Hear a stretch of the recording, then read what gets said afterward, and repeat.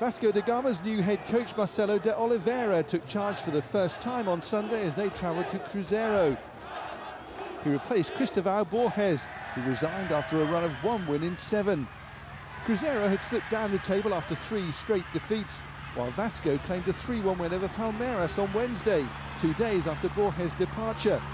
But Oliveira's new side got off to the worst possible start just 4 minutes in.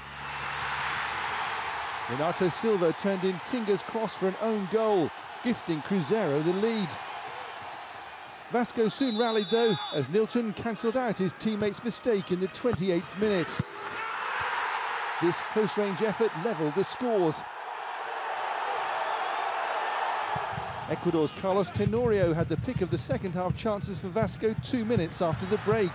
The striker beat Fabio in the home goal, but couldn't find the target. And despite Vasco's best efforts, they were unable to claim the winner and were forced to settle for 1 point.